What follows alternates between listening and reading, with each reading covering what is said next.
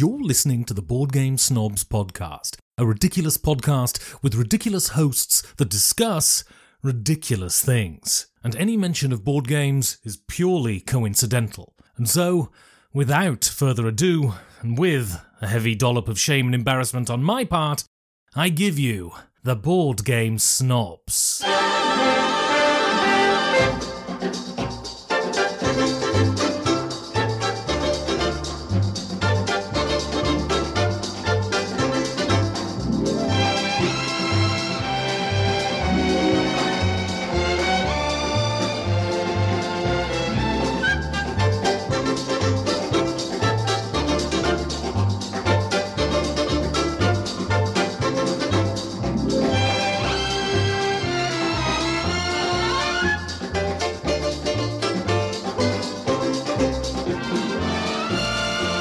And go.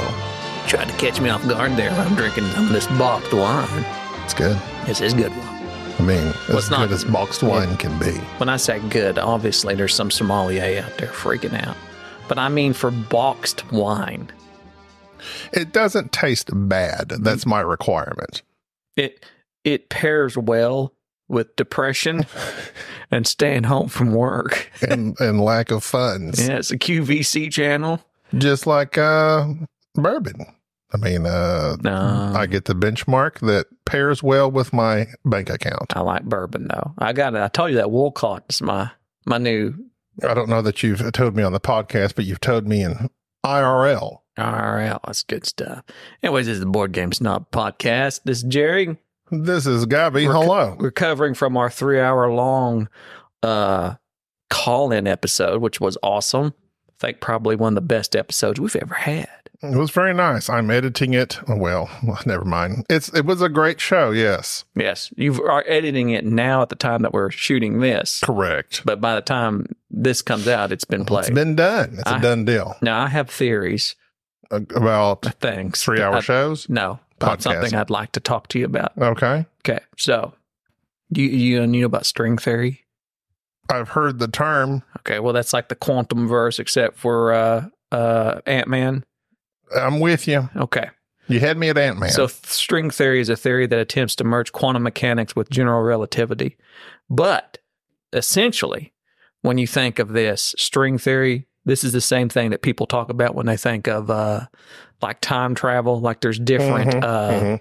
Everybody says string theory, and then they start talking about time travel, how there's different multiverses. There is no string. Apparently string theory is kind of getting debunked, I think. I thought that we probably haven't discussed that specifically, but we have brought up string theory before, and I think you said those words. I have. So anyways, let's get off this and get on to the multiverse theory, which is the hypothesis that there are different multiverses. There's multiple verses and other universes, which has you don't need to know this to know what I'm about to tell you. I am getting off track. Are you ready for this theory? I am ready. Are you familiar? I know you're a movie snob with the 2002 film Reign of Fire. Correct. Starring Christian Bale, Matthew McConaughey, and Charlize Theron. And a load of dragons. Not a lot of dragons. Not the main dragon, Heart. No. Or Z. This dragon was... No, that's Dragon Ball. Now, I don't want to make anybody... I don't want to spoil this, but if you haven't watched Reign of Fire, go watch Reign of Fire. It flopped in the movie theaters. It's basically they're digging a subway, and they wake up a dragon, and it wakes up all the under-earthed dragons, and apparently dragons are what killed the dinosaurs, and they come out every once in a while, and they burn the earth.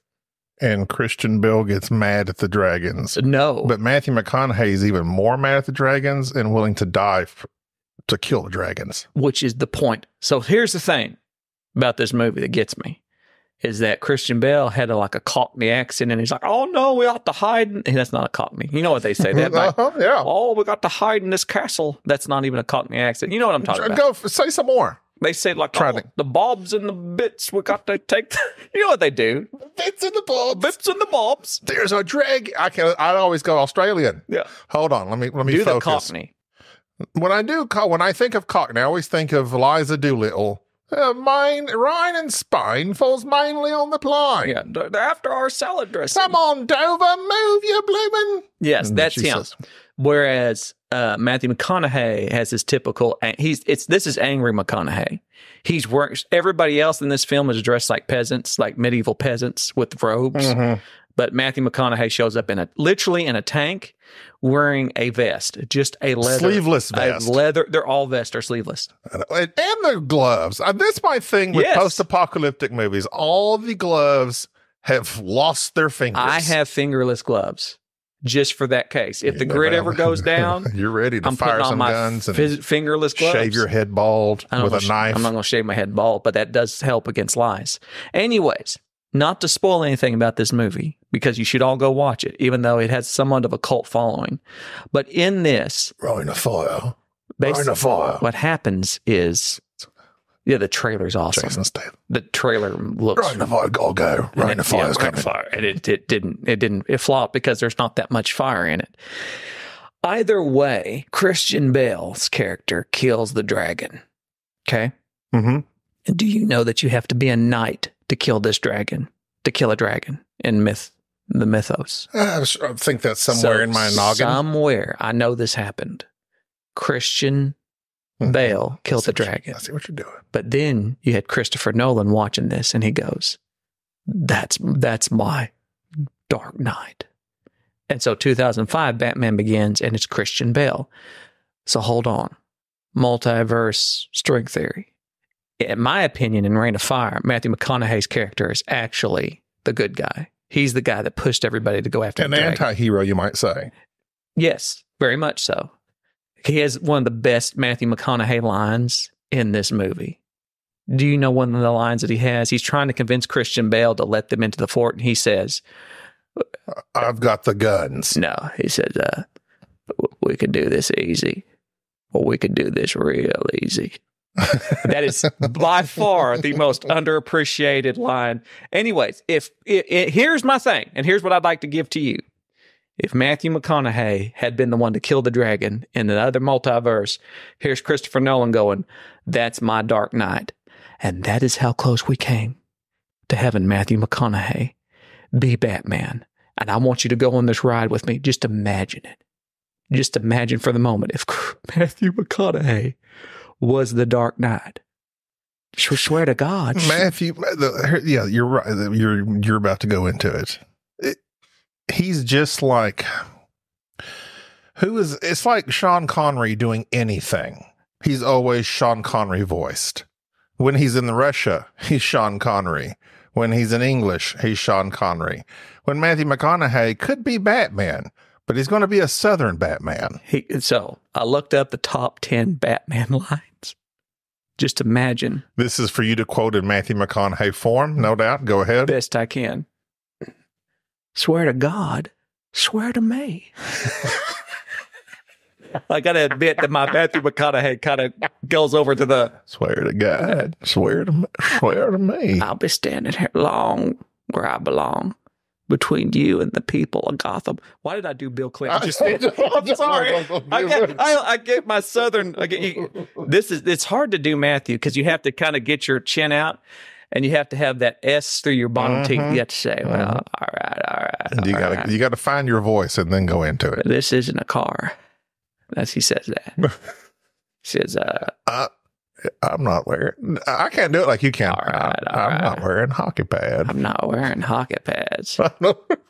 He says, I grew up in Gotham and I turned out all right. Where's the detonator? Where is it? That sounds like swear to me. I won't kill you, but I don't have to say it. You sounded really good just then. I've been working on it. Now, I've literally practiced this for you because it upsets me that you could naturally do an impression. I can no, and I have to work on this. You're doing you're doing a fine job. A hero could be anybody. I didn't remember these lines. Half of these lines I don't remember. What about the not the hero we need, but the hero we deserve? That was Gary Oldman who said that. Oh, dadgummit. And so Batman's just riding, and you see Matthew McConaughey riding off with he'd be shirtless most of the time in Batman. And he'd just be a fine nigga. He's got the jaw for it. He's got the build for it. He just doesn't have the voice. Alfred, we cannot just let the people of Gotham, they gotta read my new book. Greenlight. I like how you're like even doing your mouth and chin the same way. You have to You're like doing your head, you too. have to bob your head. You're really getting into the mind of Matthew. You do a Robin. We can get more. I think we took our shirts off. Went on downtown. I think that cat woman thinks she might break into my mansion while we're gone. Best lock the doors. See, that. It's easy to slip off into the other Southern, because you notice, like, Matthew McConaughey never raises his voice. He's very calm. He always keeps it calm. And that's what can make him even more scary. But it's his cadence. It's that all right. He has that pace that's hard to, and you have that jaws thrust out. You got the teeth, and he does the S. He whistles that S through his teeth. He whistles that S, and then he does T sometimes. Time is a flat circle. Time is a flat circle. We all got time. Some of us, we all got the same 24 hours in a day. You just got to ask yourself, are you going to sit around in your underwear drinking box wine? Or are you going to go out and make the best of it? That's hard. It's hard to do good. There's sexy McConaughey, which is him just a lot of lawbreakers around here. There's that. It's just people think his accent is sexy. He just has a very deep, it's it. And I wonder if he's naturally that way, because he's always almost whispering with that baritone. It's always never, I just don't feel the need to yell. Why would you be yelling? I don't need any more box wine. Thank you, Gobby. My bladder. Did you got your bladder of wine? So in our household, once the wine gets down to a certain level, we pull the plastic bladder out of the box because the box is bulky and takes up space in the refrigerator. I've never had box wine until I came to your home. I thought it was a thing. I didn't understand why it would be in a box. Welcome to the life of a poor man. But if you want a lot of wine, I just went to like the big chicken. Welcome, I say, welcome to the life. It is like a Colonel Sanders. Longhorn Leghorn. You got like 16, 18 herbs and spices. 16, 18. I'm Matthew McConaughey. I can't do it. I got to give up on that one. That one's yours. No, you can do McConaughey. Anybody can do McConaughey. But you have like this natural tone, timbre, pitch to your voice. Keep your tongue still. Keep your tongue still. Keep it to the bottom. Yeah, keep your jaw thrust out. Keep your tongue still. Tip of your tongue kind of lift up a little bit when you need that S. The S. There you go. Dragon heart. All right. I tell you what about dragons there. I am the last one. That's all right. We can find you another one. Come on down and keep it slow like we keep a barbecue. Two best Matthew McConaughey movies off the top of my head that I enjoy thoroughly. Not the two best, but two that I enjoy very, very much. Number one, I think, was part of his reconnaissance. Matthew Reconnaissance, as it once was said. Matthew Reconnaissance. Mud. Matthew Reconnaissance. It was a saying. That would be a show. The McConnaissance. If I was Elon Musk, what I would do would pay people to make shows that just pop into my mind, and that right there, Matthew Reconnaissance, just Matthew McConaughey being sent into places. But he would be terrible. He's too identifiable. No, he can just walk in. This is a Buc-ee's. We're going to go here to this Buc-ee's. We'll go check it out. Just open.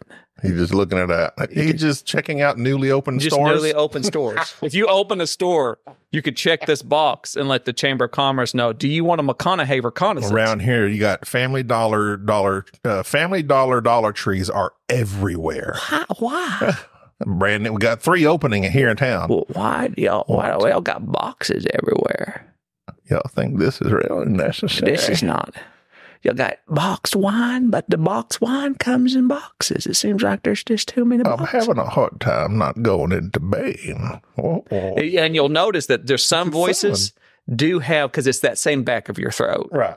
It's all. I'll always remember Robin Williams. This dollar store has no manager. Robin Williams said, how you get, was it Robin Williams? I think it was Robin Williams. It was either him or who's the guy that always did the church lady on SNL? Church lady? Lunch lady? Wouldn't be pretty, not, isn't that special? Oh, I don't remember. Dana Carvey. Okay, but I think this was Robin Williams. He says, how you get to George Bush back in the day, this is a very dated impression.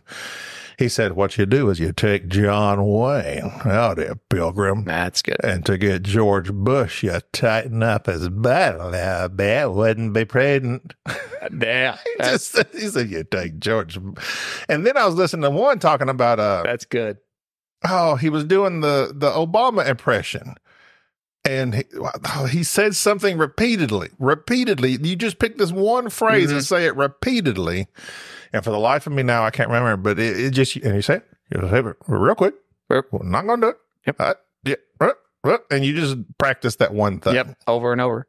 That's all it is. And that's the way it is. Voice acting and impersonations I find very fascinating because and one I really, really like is anybody that can do Denzel.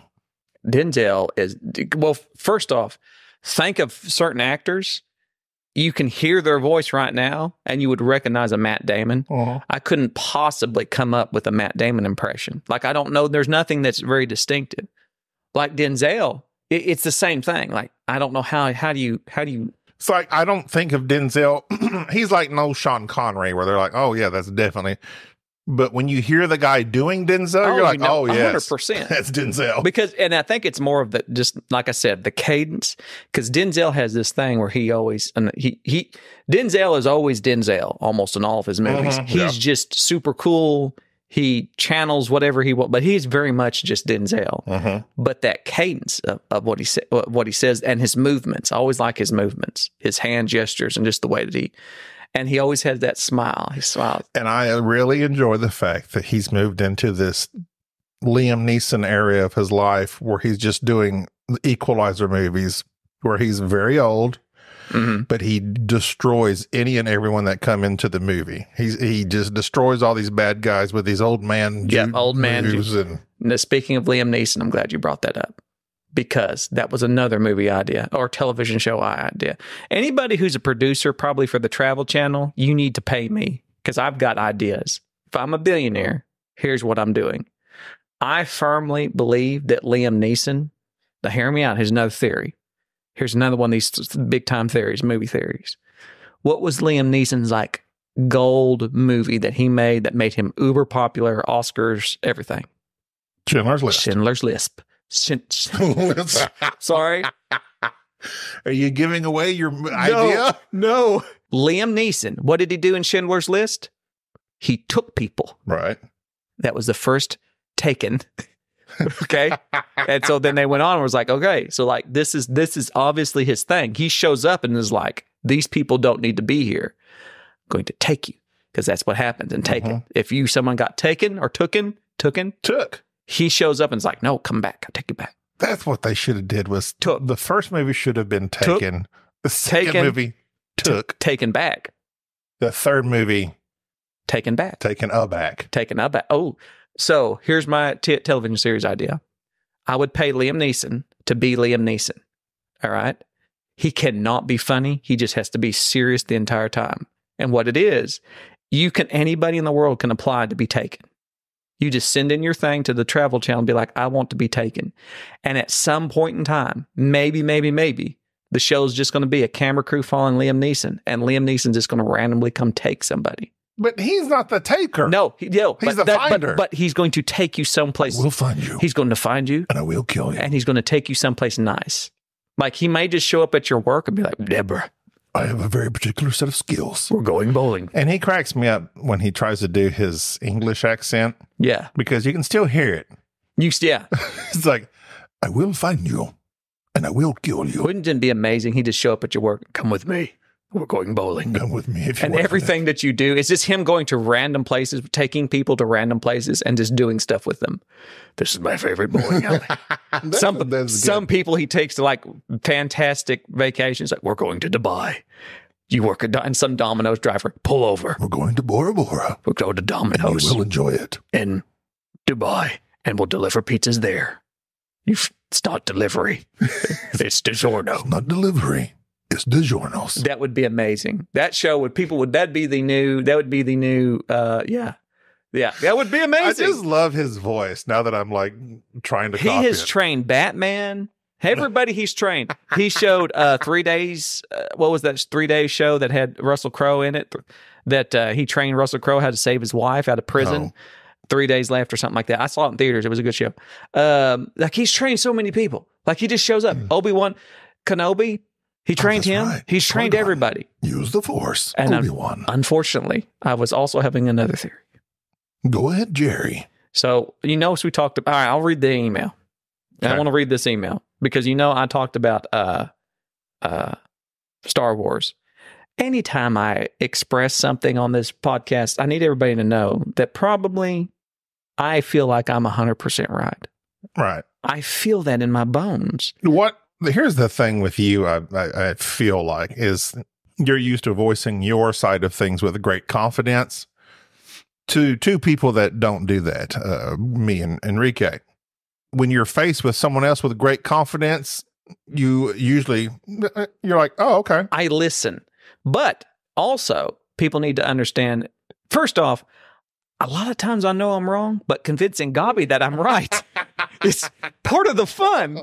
And so, So anyways, Mr. Christopher Clayton emailed us saying, Snobs, the definition of antihero by Oxford, is a central character in a movie or drama who lacks conventional heroic attributes. That was close. So, the discussion in the podcast centers around comic book fantasy, blah, blah, blah, blah. Do not confuse protagonist with hero. This is a good point. The protagonist and antagonist are not necessarily the hero and the villain of the story. If the story is focused on the villain and told from their perspective, they are the protagonists, and their imposing force, the hero, is the antagonist. I thought that that's an excellent point. From the Bane trilogy of Star Wars. Correct. Protagonist. Not a hero. Right. But the hero of his own story. But I like the idea of this antagonist, protagonist. He there you go. That's good. So that's good. He says, also, here's where I take umbrage. The central theme of the original Star Wars tale is redemption. Darth Vader is redeemed in the end. It isn't Gabi's standpoint. It is a story that was told. Gabi is right in his argument. Also, here's a snippet from the Screen Rant. Sith can become disembodied spirits after death. But Star Wars has finally confirmed how these different Sith spirits are Force ghosts. Star Wars has officially confirmed Sith spirits are in no way comparable to Force ghosts. Finally, Gabi was correct. Again. The stomach lining that Jerry was thinking of is tripe. Tripe is in Menudo. Anyways. Tripe. Thanks. Doran Phoenix, a.k.a. he's in our Discord. Now, Mr. Phoenix sends good emails, even from the ashes. And either way, this is the type of emails that we need. I will say this regarding my Darth Vader Star Wars rants, because you're about to get another one. Here you go. Oh, God. How did Darth Vader know that Luke was his son? Now, I'm asking this out of ignorance. I want somebody. You're not asking this, and you've looked it up. No. You want me to answer? I've done. This isn't gotcha journalism. This is not gotcha journalism. Okay. This is me formulating something out of ignorance, and then let's talk about this. How did he know? How did he know? Because he just is sensed it, right? Is that how you think? That's what I usually think. Can I ask you this then? Or did the Emperor tell him? Maybe, but how'd the Emperor know? The Emperor knew everything. He didn't know about the babies. Look, literally. Okay, here's the thing. We can, Google ruins I don't want everything. to. I know. I could have looked this up. I've thought about this all day. I know I could have Googled it. I typed in, how did Darth know? And it auto completes to Luke was his son. I didn't want to look it up because I wanted to think about it before I looked it up. Tell me the answer. For me, I'm just thinking it's a Force thing. If it's a Force thing, which I knew you would say that, why not Leia? How did he know? Sister. Oh, you have a sister. But he was around Leia. He talked to Leia more than he did Luke. Because she wasn't as attuned to the Force. But they're both attuned to the Force. But not as much. It doesn't matter. She had it, but she wasn't as much as he was. So are you implying that Here we go. Okay. I feel like it's a trap. No, here's the thing. It's a trap. Here's the legacy. Here's my thing. Okay. Darth Vader knew that Leia was his daughter. He knew it when he was around her. He sensed something. And then when they're on the Death Star, and Palpatine, not Palpatine, but Tarkin's execute her immediately. Here's what I think happened. I think Darth Vader let her go. I think he caused so much confusion upon the Death Star to make sure that his daughter didn't get killed, because they get away from the Death Star. Things happen that this doesn't make sense that they got off this thing and got away scot-free. You can use the thing of, they're tracking them, everything. But he basically is I think that he made sure that his daughter got off the Death Star. And because I think that in Empire Strikes Back, when he's captured her again, he didn't immediately kill her. He was like, I'm taking her with me. Well, he clearly had something in him. There's some weird stuff going on. Okay, so Google says, according to Reddit.com, Vader was hunting down the pilot who blew up the Death Star and hired Boba Fett to find them. Boba was unable to, but he did give Vader a name, Skywalker. This, combined with his knowing Luke was Force sensitive and had been trained by Obi-Wan, was what made him realize the truth. Skywalker? Now, where did Boba tell him Skywalker was the person? I don't know. But even still, but Skywalker's like, that doesn't mean anything. That's Anakin's last name. That would mean a lot to Darth. So is he going, okay, so you're saying that, and that's another big plot hole to me, is because we're going to hide this kid, but we're going to give him to an uncle. Much like the meter-wide hole in the Death Star that can blow the whole thing up. Plot hole. A literal plot hole. Wait a minute. So Anakin, okay. So now that's off of Reddit. Now, where he got that information, this person, I don't know if that's something from the legacy books, I think they should have told the uncle, Owen, don't give this kid the last name. It should have been pretty obvious. Name him Luke Starkiller. Something like that, which it was his original name. Good callback. Good Appreciate callback. that. Yeah. I recognize your research on that.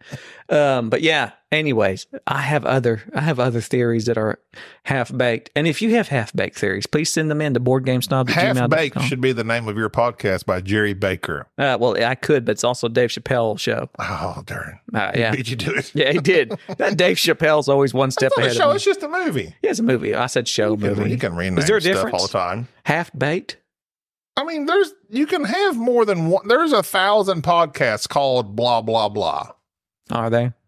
I mean, pick a name. I just don't want it to be something that I end up getting a cease and desist from the producer of Half-Baked, the 1998 comedy. Is it 98? Yeah, let's see. I just guessed that. 1998. Wow. And you're my witness. I'm sitting here and I just threw that out there. And it's got the guy, that brewer guy that always says, everybody. Yeah. Why? Jim. I hate Jim Brewer. No, he's very annoying. He's not funny and he just does. Everybody. Although I did like the absolutely ridiculous Goat Boy. Yeah. That's it. But that's about it. Anyways, so yes, send your other theories. We have other emails. Read that other email. We had another email from Colton Riddle, who was on the Call-In Feral episode. That's a good callback.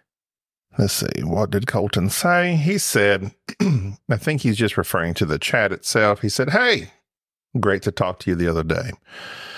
Really bummed the time was so short, but still great. Ryan asked if this might become an annual tradition. I certainly hope so.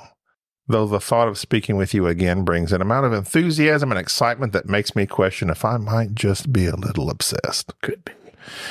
But I'll just shrug that off and live in denial. Ha ha ha.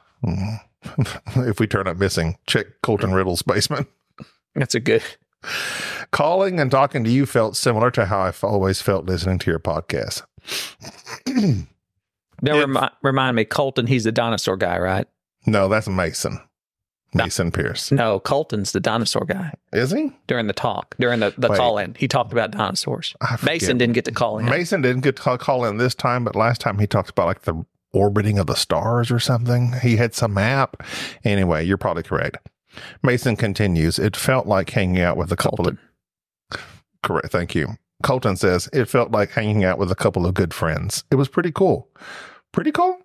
I'd say so.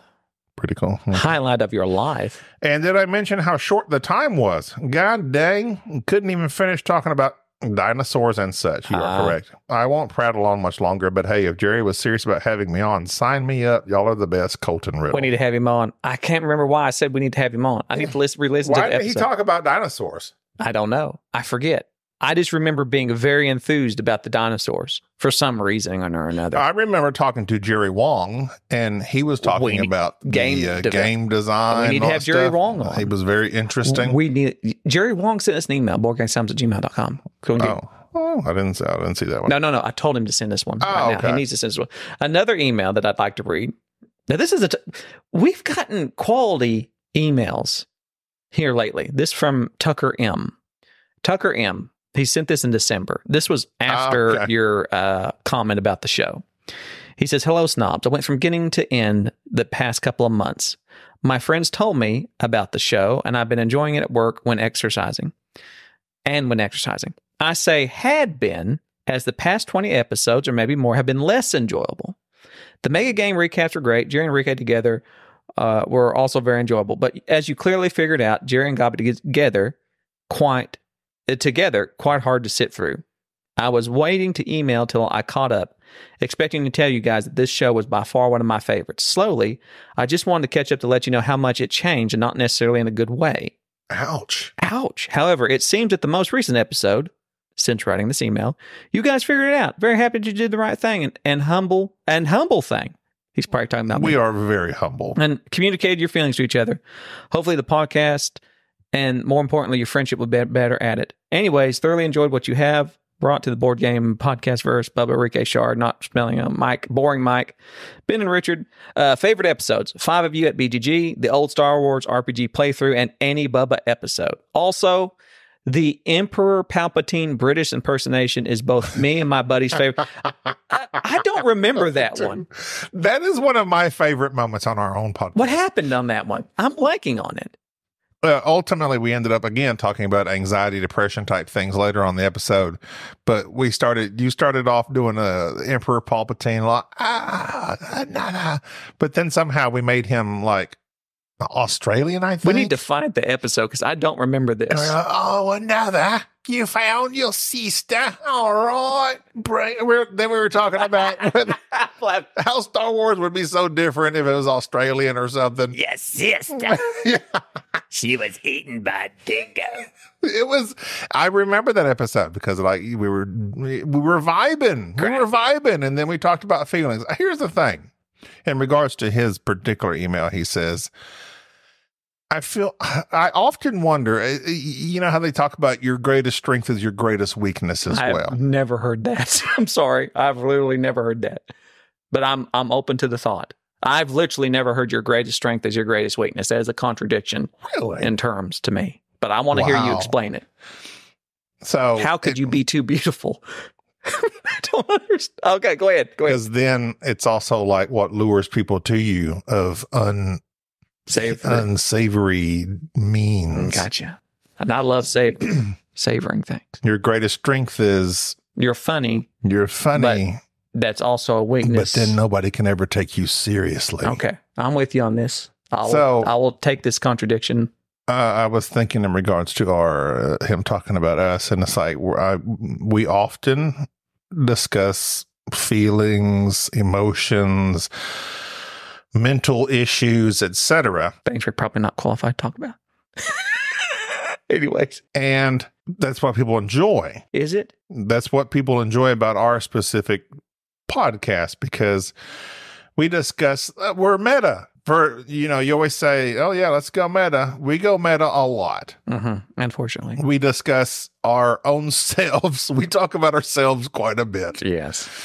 And people enjoy that because we receive many comments, many emails, many Discord chats of they can get board game talk anywhere. Mm-hmm. It's it's the dynamic between us that makes us unique. They can't get that emotional codependence anywhere else. Right.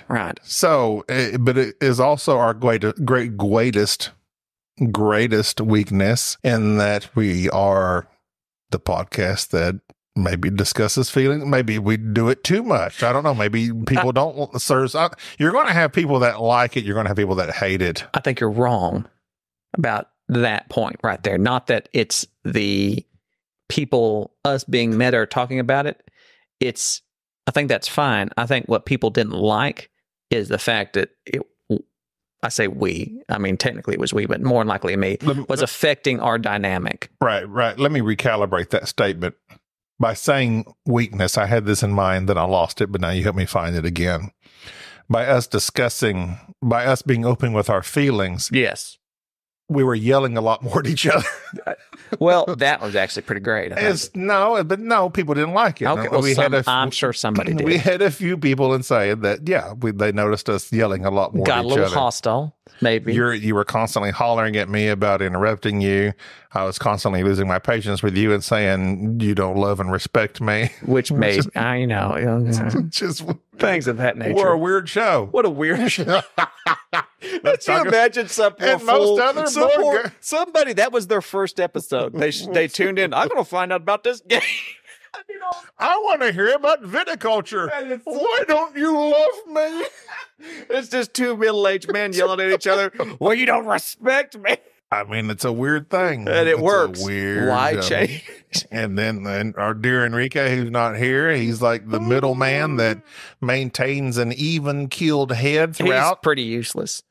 He's, I've said this previously on this show. When I first met Enrique, well, not when I first met him. I've known him since he was a small child because I've known the family for years. But him coming into the gaming and the show and the podcast, The fold. My first initial reaction to Enrique were, who is this kid? I don't know him. I don't think I like him. Here's the thing about Enrique. I love Enrique, and he's one of these people that will grow on you. Well, hold on. No, you're going to stomp over what I was going to say. I know, I was cutting you off, so it seemed like you hated him. No, see, you're going to make me sound bad. I know, I was after you there. No, me. When I first met Enrique, I was not too keen on Enrique. He was a 17-year-old boy. He eats his fingernails. That eats nothing but chicken fingers and chicken nuggets and fingers and his own fingers. He eats his fingernails. And, he was at that time, but he has matured somewhat. Still eats his fingernails. His fingernails, he's matured somewhat. Doesn't have a driver's license. He still lives with the parents. He plays lots of video games. But that's not, okay, neither here nor there. But you could still love him for who he is. I have come to appreciate the qualities that Enrique has tremendously. Yes, Enrique's top 5 qualities. Go now. Patience. He is very patient. He never gets will angry. Sit still in a spot forever. And number 2, he never gets angry. I have never seen him upset. I cannot goad Enrique into anger. You will not. No. You cannot. I know. Which is your specialty. I can't. I have tried. I have literally thought there has to be something. There's got to be a dynamic here. And no, you cannot get him irritated. He's there. And he has, when we've had previous discussions on this very podcast and even off air, he has had surprising insight into our dynamic that I look at him and I'm like, you live with your parents, you don't have a license, you play nothing but video games. And that's all just very judgmental commentary in my brain. Correct. But yet, he also can look at me and say, you are this, this, this, and this. And I'm like, oh, yeah, touche. Yeah, he threw it out there, didn't you? Yeah, he did. He knows where to cut you. He's got it. He's got it. That's why we like Enrique. I love Enrique. Even though he is useless. But there's some things for which he is incredibly useful for.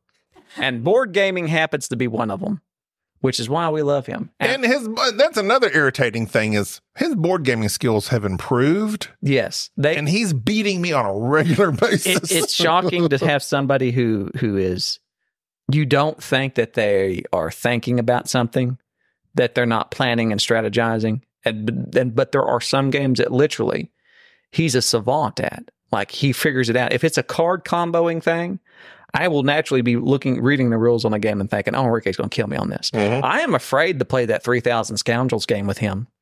The Western game that we played that I got from the bearded Greyjoys.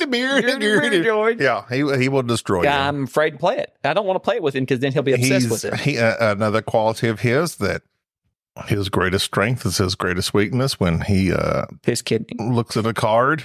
He reads everything. He reads all the details. The flavor text. And understands it, knows how it works, knows the ins and outs of the card. Meanwhile, we're sitting here ready to go on. Let's move on from this one card, Enrique. He takes up a lot of time reading stuff. When he was but a mere teenager and we were playing Cosmic Encounter all the time, he asked to borrow the box because I had all the expansions. And he read the cards and the details of 150 plus aliens, all the aliens in Cosmic Encounter. He told me he read those cards and that he had retained some of the knowledge on said cards. And I challenged him by randomly pulling out aliens from Cosmic and just saying the name and say, give me a brief synopsis of what their power might be. And he could recall it.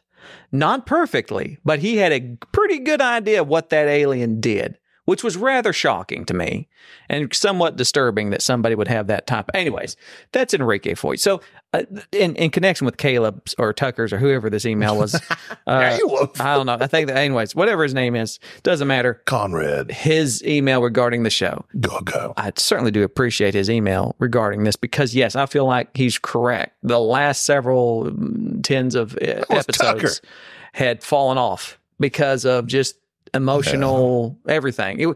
Not only am I going through a difficult time, but Gobby's going through a difficult time. Everybody's going through a difficult time. And it came out because this show is not scripted. And we don't really sit down and go, you're going to do a British Palpatine. We sit down and just start talking. That's our greatest strength. And it's That's our our greatest weakness. Sometimes it could use some direction, but due to that, we sometimes get into just how we feel about things. I acknowledge that, like we said, we were there for a while. I wasn't enjoying it. When I was editing, I would be angry at you while I was editing. Well, that's good. And I was like, listen, Jerry, just telling me to be quiet. Don't interrupt him. Blah, blah, blah. You should listen to me more. So, whatever.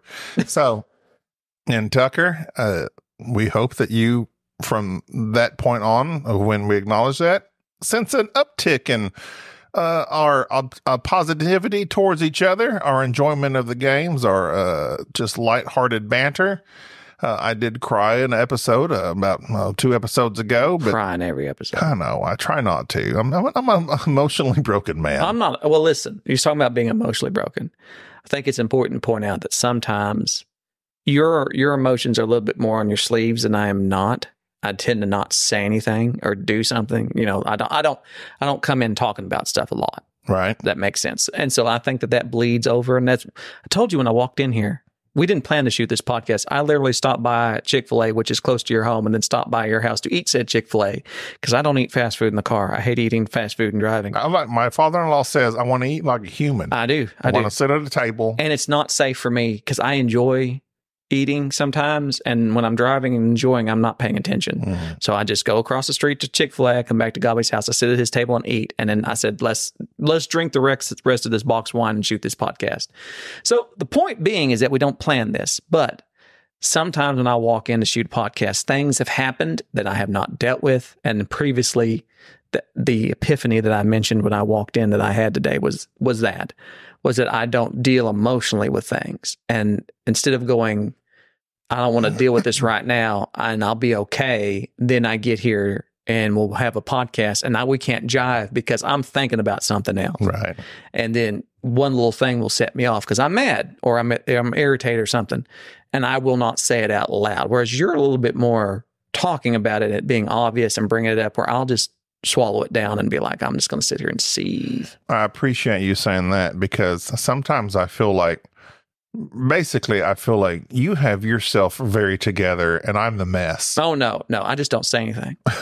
Okay, I'll give you a prime example. Hold on, let me squeeze out some more of this bladder of wine. You squeeze out more of that bladder of wine. So, some ASMR.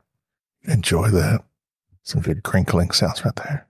Yeah, you ASMR guys really need to get your life together. You need to check it out. It might soothe your soul. I've tried it. It does nothing for me. It's only in my right ear. It doesn't work. The left ear, I might as well be deaf. My right ear. I would like to look it up exactly what it is. I'm sure it has something to do. It produces an actual tingle. I know. I'm sure it has something to do with the frequency. Oh, yeah. But either ways, my point is I work in hospice, and I have here a lot more lately. And there was a particular patient that I was dealing with that happened over, I guess, Christmas, New Year's, that time period.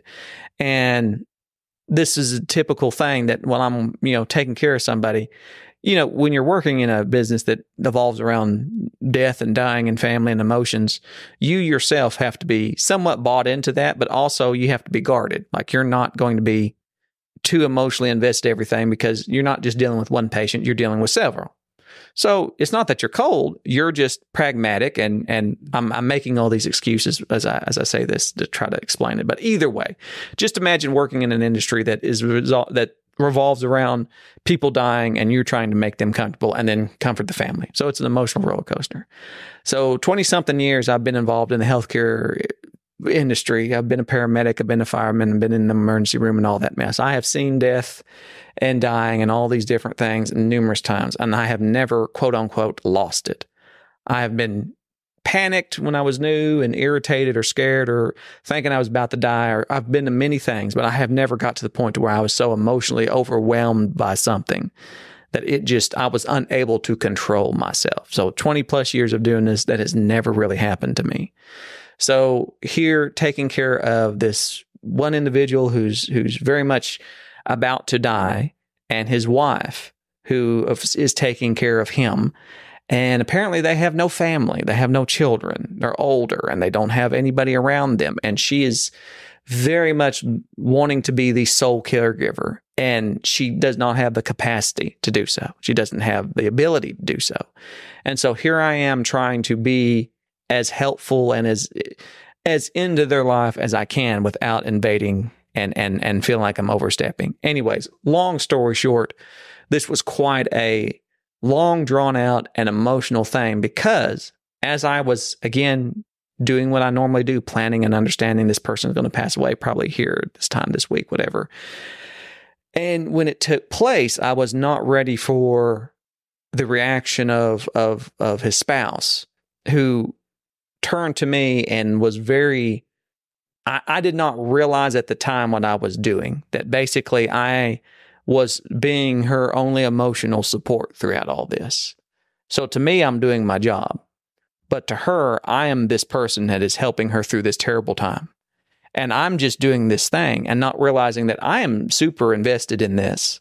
Like, I'm with this person through this. And so the time finally comes, the individual passes away, and I'm dealing with this with them and her and taking care of it, making arrangements.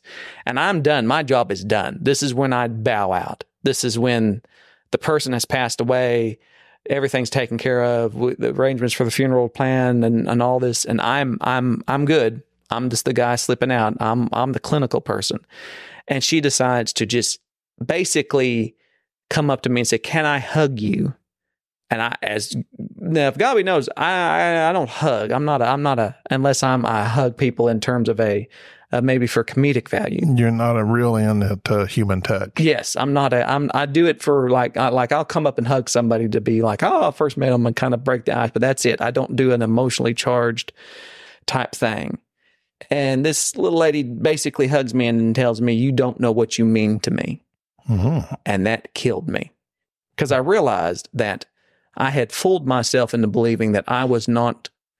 You were keeping it professional. Yes, I had not been emotionally invested in taking care of this person and her husband, but yet I was, and it was this thing of realizing, oh, this was the opportunity that I got to essentially take care of my dad, who I didn't get to, who was on hospice prior to my being in hospice and had all this other issues. But this guy's history was very similar to my dad. He was a Vietnam veteran, and he was this. And so it's like it was a weird substitution that here I am acting out how I would have handled things and treat these people as if they were my parents. And I did not realize I had become emotionally connected to them in this way. And is there a way to realize that? You don't. I don't think there is. In the moment, I don't think that you can. I don't think you can. But after the fact, when it happens, it hits you like a ton of bricks. Yeah. And so essentially, over the past couple of weeks, I've got to mourn my father's death vicariously through this other individual that up until a couple months ago, I didn't even know existed. And it was because of this release of, I somehow deep down felt guilty that I didn't spend enough time with him or wasn't there during this period, not because of my own choice, but just for circumstances. But here I go acting this out of like, if this was my parents, this is what I would have done. Mm-hmm. Because looking back, I did way more. I was there calling and checking and doing things for them overboard. than I normally would with just a normal 9 to 5 patient. Oh, I'm not on call. I'm at their house Christmas morning, making sure he has his medicine lined out. I'm calling her at night, making sure. It's this thing of like, I didn't realize what I was doing. That's for one, I hate that for, I don't know if I hate that for you. No, it's good it's for a you. great thing. It's a good thing. Okay. So I'm glad you have some catharsis with that. Yeah. I mean, and this is the weird thing, not to dilute this down to something that it is, but you're basically in a super glorified customer service spot. Right.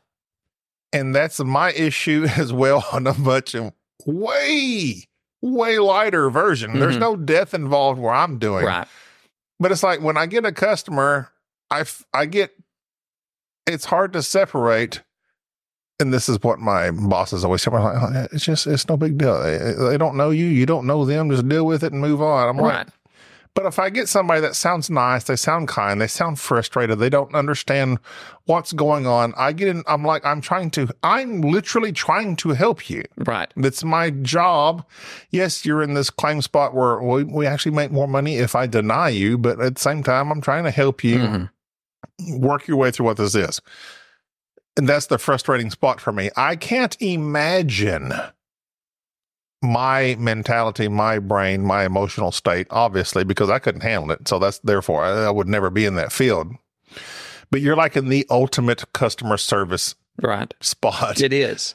So it's like you're trying to help these people, but yet keep it professional. You're there to make comfortable. You're there to make money for the company. The company makes money off of it. Right. And that's what's so weird. It is that this is really to make money.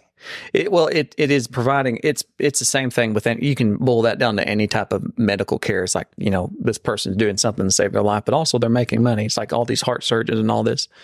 But at the same time, what it is the dichotomy of this is my job and I'm going here, but my job is to also comfort you, the family, somehow, to make sure that you feel like everything is being done right and you're doing good and we're here to help you.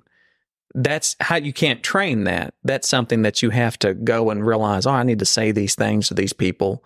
And we need to have a long conversation about, grandma might need a DNR because she doesn't want all these things. So we need to have this conversation. We need you to sign this DNR. Well, no, because they don't want to sign a DNR. Well, why don't you want to sign a DNR? Well, I don't know. I feel bad. And you have to explain all this and say, it's not your fault. You're not signing a death warrant. This is something that you're signing to say she doesn't want to have CPR and all this life support.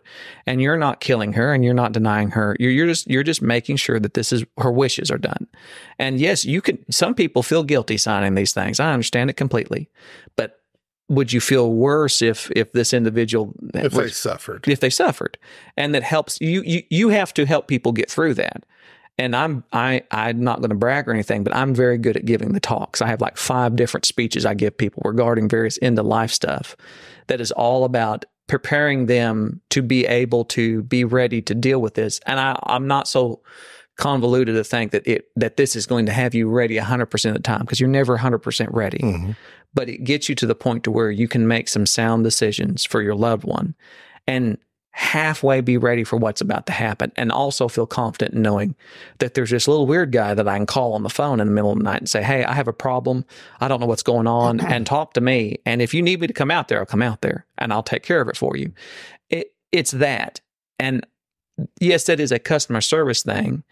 And I can do that without getting connected, which I have many times. I have. I would feel like in your field, you would almost have to have that type of, there's so much, literally your job is death. Right. So you can't get connected to everyone or else you would just be a wreck. It's not death. I always tell people, yes, that is the primary thing, these terminal diseases that are leading to someone's death. But it's comfort. It's these people knowing what's about to happen. They want to be home with their loved ones, and we're just here to make sure they have everything they need to be at home, to not be in pain, and to enjoy what time they have left. Yeah. And so my mindset is that. And so because of that, I'm not so, I get connected with these people. Like, yes, I go and talk to them and I hear about their lives.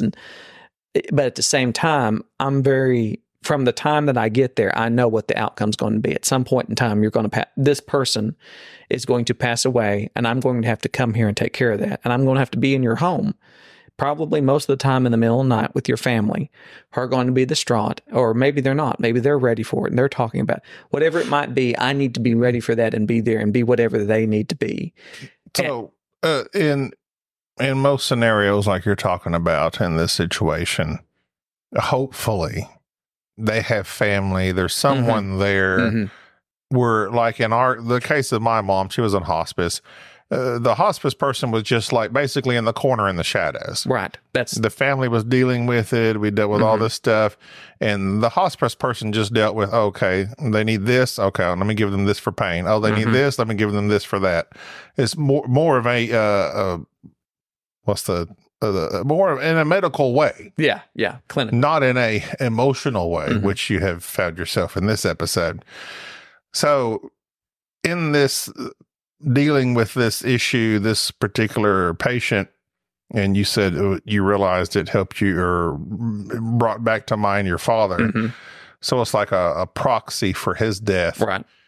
You found it beneficial. Yes. And I think the reason this happened is that I realized they had nobody. They had one child that passed away many years ago. They had no family in the area. There was no friends. They didn't go to any church around there. They didn't have no extended, there was nothing. It was literally, they moved from another area to here and this is going on. So they have nothing. They have nobody. It was the point of, and I'm thinking far ahead out, is like, if this guy passes away in the middle of the night, am I going to leave this little old lady here in her home? Like literally we're going to come take the body out of the house and then say like, all right, go to bed. What am I going to do about this? Like I am plotting ahead of time of, we need to find you a place to stay or someone to come out here and stay with you, that type thing.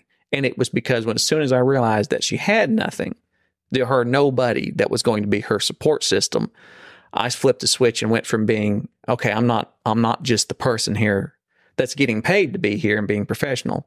No, I'm also your support system. Like I'm the person that you can call and ask about things, and I'm going to be here for you. And I think that's what changed it. And I did that. I don't remember consciously making that decision, but at some point in time during this ordeal, I did, and had dealt with it for several months, not realizing that essentially what had happened is I am reliving the traumatic experience of my dad's death over the past 2 months without me knowing it, without me saying, with me going, man, I'm irritated and tired and upset about everything. And why it's caused, I don't know. I don't know why I'm upset. On top of your own I'm just doing health my thing. issues. I'm not worried about it. And then when this happened, I realized, oh shoot, this is what's going on. Like I've relived this traumatic thing, and because I'm an idiot and not emotionally, I hate the emotional intelligence. Did you come to this upon yourself? Yes, I did, and I immediately called Bubba and said, "Does this sound right?" And told it to him. He's like, "Yeah." Why didn't you? I had never spoke to Bubba about any of this, and he's like, "How did you not know this?" See, this is an area I didn't know it. I've mentioned previously. It's like when I feel a feeling in my brain, I never say, "Why am I feeling this feeling?" Well, I mean, besides the obvious, I don't think most people would go that deep into your past of emotional state. Well, it's like when I think you need help if you're not that type of thinker. Like me. Like I don't think that way, but you have helped me to say, oh, the reason you feel this and this and this is because of this and this and this. I don't think most people are that aware as you and Bubba. I don't know. I think people are, if they, and I think what this boils down to is when people have a feeling and they're used to their feelings being validated. Or maybe they're the type of person that just doesn't need that. They can naturally go, I feel this way. I feel angry. That they can intuitively go, well, why am I angry right now? Why is it that I'm yelling at the person at this drive-through? I do that all the time. Anytime I get upset about something, like I know why I get upset when you interrupt me. Like as soon as you pointed that out that I was bringing that up, I thought, why in the world? Oh yeah, I know why that is. And it was not hard for me to realize why I get so upset about that. And then to go, well, that shouldn't be. That's not the connection. This is a deep-seated thing that I have. I need to let that go. And did I tell you that? No. Okay. My dad's the drill sergeant, right? And he made it very clear to me growing up, the absolute worst thing you could possibly do is interrupt him. And matter of fact, instilled in me the idea if somebody interrupts you, they are by default disrespecting you. No, you never said that. And my mother interrupts absolutely everybody. She's the type of person that will... I'm your mom. She will insert everything, and you know how. And yes, and so dealing with my mom, who's mentally ill. About your mom? Yes, who's poor. She's mentally ill, and will interrupt you. We'll literally look at you, and you could say, "Hey," and then she will immediately say a sentence that she thinks you're about to say. So it's not just interrupting you. If I said, "Hey, Mom," she'll be like, "Yes, we're going today." Like literally that. Like you're like, what do you mean? Like she's that level. It's not just interrupting you. She's trying to anticipate what you're about to say. Will drive you crazy. Anyways, so that was an easy thing for me to go, oh yeah, this is a thing that I have. You don't interrupt me. We're on a podcast. I'm saying something. Gobby's always interrupting me. And at some point in time that clicked and I'm dealing with my mom more. And I'm like, it was a constant. She's always interrupting me. And now I get on the podcast and you're always interrupting me. And it just molded. I never interrupt you. Hey, either way, the point being is that I think that people who come to these feelings and realize what causes them, you're healthier for it because you can now feel like, oh, this is why I do this thing. Yeah. And if I want to stop doing it, then I can correct this. Like saying things out loud. That's what the whole, the talk therapy that they call it, where people just go to a counselor and talk. There's this theory of that just hearing truth is what heals people. Like saying things out loud that you might feel, but you don't know to be true.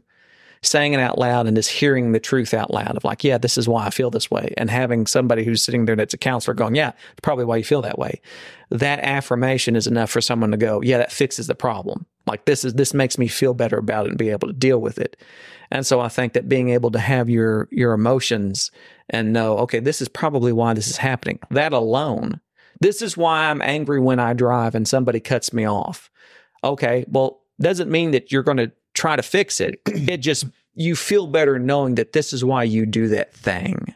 So how do you deal with the mindset of basically, I understand everything you're saying, and basically the old, I would say boomer mindset of toughen up, pick yourself up by your bootstraps, life sucks, move on. Well, so yes, life does suck. And that picking yourself up by the bootstraps is impossible. That's just to say. But my point with the get around that mindset is, because you have people that are like, you need to deal with your feelings. Then you have people who are like, you know what, you're dealing with, oh, my mommy and daddy were mean to me, or, oh, my mommy and daddy have passed away. Deal with it, suck it up, life sucks, deal with it. There are several ways for which I have found personally, and I'm not a psychologist by any means. And I've heard other people discuss this as well, but the two things that have helped me is, number one, I typically change for other people. Like if I know that me doing a thing upsets somebody, I go, okay, I'm going to change for this person for the best because this upsets this person or it does this thing for them. And I have it within me to go, you know what, you're right. I can stop doing that. I'm going to make that effort. And so when I see things in myself that I want changed or things that have happened in the past that are bad, I don't go, well, this other person had it worse than I do, and thus I shouldn't complain about it. That's really, you're not being tough when you do that. What you're doing is it's a weakness, because change is not wanting to address it is weakness. Just going, suck it up, is weakness. Addressing it takes bravery. Addressing it is the emotional work. So really, it's this pseudo mindset of, I'm just going to swallow this down and not deal with it. When really dealing with it is harder than just swallowing it down. That's the easy thing, is to ignore it. You're ignoring it. Yeah, you're ignoring it. That's basically what you're saying is, let's just ignore this and we'll just let the effects happen. And when you realize that ignoring things factors into your relationship with other people or just how you act, then you're more motivated to go, man, I'm very impatient and this affects every part of my life. And I see why this is a negative. What makes me do that? Okay, all right. And then at some point in time, you hit on one of these things that is, oh man, this is what you experienced. This is the bad thing that took place in your life that made you be this way, or you allowed, really, I'll use the term allowed to be this way. And it's very easy to go, well, other people have it worse, so I shouldn't worry about it. When all you're saying is, I just don't want to deal with it. That's what that means. And I think it's interesting. You can see that generationally and how each generation decides to deal with stuff and what's acceptable. Like after World War II, it was that tough guy mentality. Mm-hmm. And not because it was they were literally like everyone that was anyone who fought in World War II or any of that generation, they were freaking messed up in the brain. Oh, yeah. They saw and dealt just anytime I watch a documentary about World War II, I'm like, no wonder there was a whole generation of messed up men. Mm-hmm. So then they take that onto their children, mm-hmm. which would be the boomer generation. Mm-hmm. That generation is the suck it up generation, mm-hmm. deal with your feelings. Then you have Generation X, so to speak. Generation X is me and your generation of like a very confusing, like, this is how we were raised, but we don't feel this way. Mm-hmm. Then you get into the millennials, and then the Gen X, we're like, oh, we're dealing with feelings and stuff. And the boomers and the Gen X view them as weaker for that reason. But here's the deal, is that term, deal with your feelings, by definition, I am dealing with my feelings. Right. You're actually not dealing with your feelings. You're not dealing right. with your feelings. It's the, I know I'm pushing myself too much, so I'm going to take a day off, or this mental health thing, because I know that if I don't go home and clean my house, and if I just go to work today and I'm going to come home, my house is going to be dirty, I'm going to feel horrible, it's going to throw me into a depression. So I'm going to take a day off. I'm going to clean my house. I'm going to do some adult things that I know I need to get done. Mm-hmm. And that's going to make me feel more motivated. And thus, there you go. It's this, I'm not going to let this thing continue on so that I feel depressed. Or I look at things in this way and I know that is wrong. Like I feel like a certain codependence towards somebody, or I get angry about certain things. Okay, well, I'm going to look into that. What causes that? And so that is dealing with your feelings. And I mean, all it does is make you not only more productive, but it also makes you just a better person overall. Like your ability, and I say better. Often when I say better, we think of in terms of good and bad. When I say better, I just mean that you're able to deal with things in a proficient way. You're able to accomplish what you want to do. I think what most people look for in someone, a good friend, just say, is someone that they can lean upon. And if you cannot get yourself into a mental state, emotionally, mentally, where you are able to be leaned upon yourself, mm-hmm. then you're not really a good friend. Well, and I have said this before about people who are chronically depressed. And that's not, that may not be your own issue because of deep-seated things, but mm-hmm. like when I think about a good friend, you want someone that you can lean on, and then you want to also be able to be leaned on. Right. And that's true with people who are chronically depressed, that when you're depressed, you can't hardly think of anybody else. You are turned inward. And it's a clinical thing. I mean, it's a thing that it robs you of the ability to be able to think about other people and to feel good, because you don't have that aspect in your life. You're depressed about yourself. You're looking at yourself. You think that you're useless. You think whatever. It's very myopic. Yes. And then when you're actually having a hard time, you lose the ability to be able to go do something nice for somebody else and have that feeling of, hey, I did this good thing, because you're too busy thinking about yourself. You're too locked into it. And that's what, it's a terrible thing. And you can look at somebody who is depressed and it's very easy to think they're a selfish person mm-hmm. when really they just do not have the mental energy to engage in anything else. Like they're just barely dealing with their own stuff. And if they can ever get past that and deal with that, like you help yourself, then you can help somebody else type thing. You just get, and that helping somebody else in turns help you. And it's just it's the cycle of recovery, is you're now doing something worthwhile for somebody else. So to wrap up this episode, this is a great board game. Do you feel better? Oh, yeah. Mentally. Oh, yeah. Yeah, and it was after this episode. Yes, I felt better. And it was a thing of realizing that and going, like when we had our episode where we kind of come to the conclusion of this is what's going on. This is you aired out kind of your grievances that you had. It bothered me because I'm like, what caused me to do this over this period of time? What is going on? Of course, I have my generic answers of various things that came to mind, but it felt more deep seated. And I think that what was it. It was a combination of dealing with this, dealing with my mom, dealing with other things. And I'm like, this is a thing that has wrapped me up mentally and emotionally. And I've just not been able to deal with it. I have to deal with this to be able to move on. And it was a combination of all those things. So yeah, that was the mental, it's having the mental clarity to be able to look at how you're acting and go, what emotions am I feeling and what is causing this? And sometimes you can't do that by yourself. Sometimes you have to bounce it off somebody else. I'm glad you have Bubba, because it is not me. Well, Bubba just confirms what I already know. Bubba is me calling saying, listen, do you think this might be it? Or do you think it might be this? And Bubba going, I don't know. Bubba's got his own issues. Yeah, Bubba going, I don't know how maybe you need to think about this. I'm like, yeah, I think you're right. And I mean, I've thought about it. I've come to this conclusion. This to me has to be it, because this is what's making me feel this way. And, but yeah. Anytime you can reach that conclusion where you realize what that is in you that you can't describe, that's a good feeling. And that's why, if you have these types of issues, feelings, seek help.